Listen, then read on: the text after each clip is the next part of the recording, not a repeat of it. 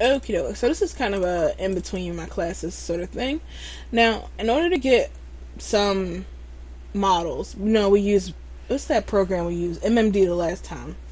And this time we're going to be using another program called XNALara XPS version. I'm sure it's been updated because this version I got a long time ago, so I don't even know where to get it anymore.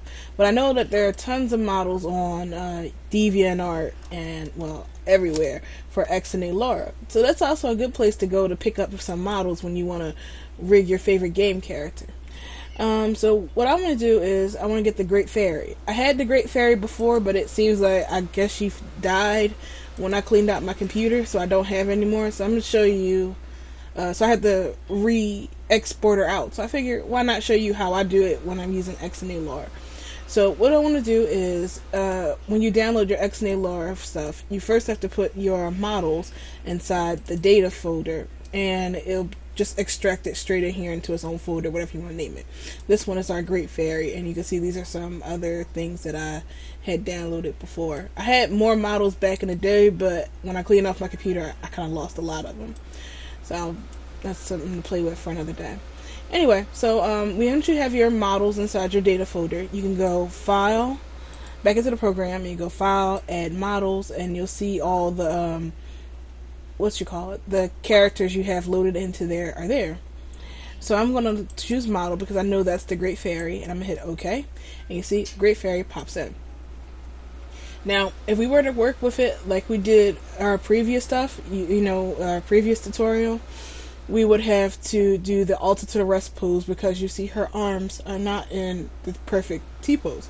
So to save some time with that, we're going to put her in the T-pose as she is now, and then export it out. That way we don't have to work with that alter the rest pose stuff. So I'm going to click on her shoulder, I guess her arm shoulder, see if that one, and you're going to play with these and see what happens.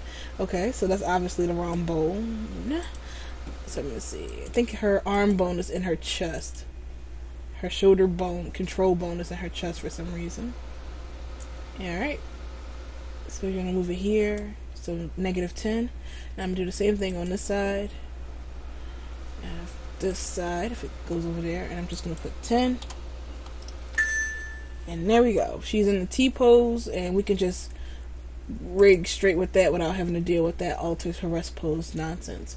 So once we have her posed in the way we want her, we're going to go to, I think it's Modify, and then Export Scene as OBJ. And it's going to say Copy Textures, and say OK.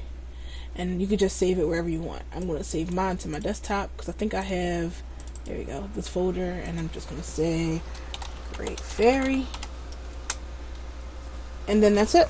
So that's how you export it out. So let's go into Blender, which I'm really surprised I don't have open. Blender's always open, causing my computer to die. So let's close this because we don't need it anymore.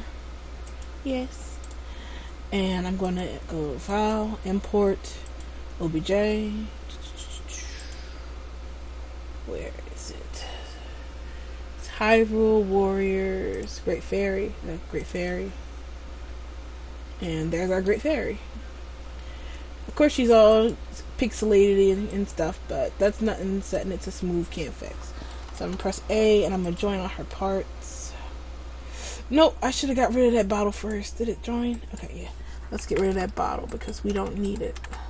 Beat it, bottle. And same with the pants. I like my Great Fairy pantsless. There we go. And that cut down on a lot of things. Let me see what's up here. Is that her face? Yes, that's her face. Okay. So I'm gonna also move some more troublemakers. I'm gonna take her hair and put it on a different layer.